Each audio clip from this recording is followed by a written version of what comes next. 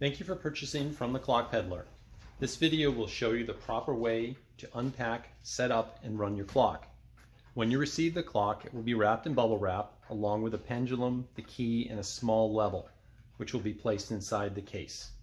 Carefully unwrap without tugging or pulling on the material to avoid damage. Once you hang it on the wall, open up the door and take out the bubble wrap that'll be inside, along with this rubber band which disables the pendulum rod.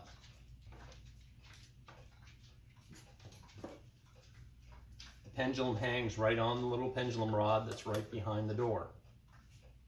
Starting it is simply a small push like that. There is a small bubble level that'll come with the clock that you can use to level the case. The key is used to wind the clock, and you wind it once a week. The right hand side is the time and winds clockwise. The left hand side is the strike and winds counterclockwise.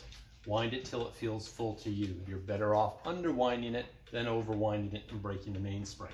This actually is a 31-day clock. I think I said once a week. You only have to wind it once a month.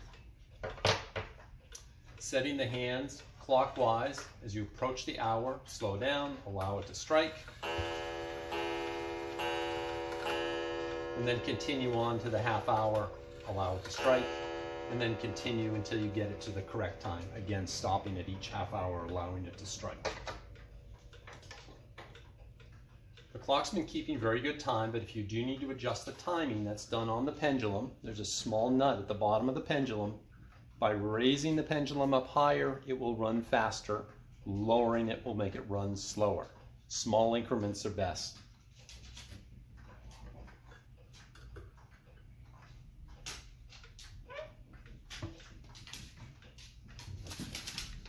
There's very little maintenance to be done, but every 2 to 3 years it should be seen by a clock professional just for lubrication purposes. We hope you've enjoyed the video, and please visit our Etsy store again. Thank you.